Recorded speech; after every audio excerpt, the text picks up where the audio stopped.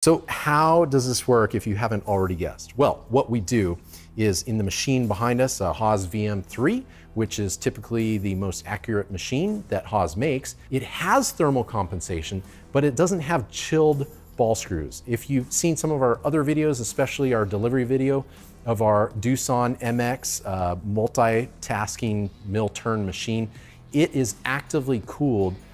Actively cools the ball screw using a chiller. Now, chiller is kind of a misnomer. It doesn't make things cold. It samples the ambient air temperature, and if the temperature of the fluid or the ball screw is higher than it, it actively cools it. If it's cooler, I don't think that ours does this, but some can actually warm the fluid. Essentially, it's still like a coolant, but us machinists, we know coolant is something different than what's in an engine, but we'll just call it cooling oil. How about that? So the cooling oil gets chilled, that's active response. With this, it's a way to measure the accuracy of the machine and apply corrections. So let's take a closer look in the machine and I'll show you how we implement this device.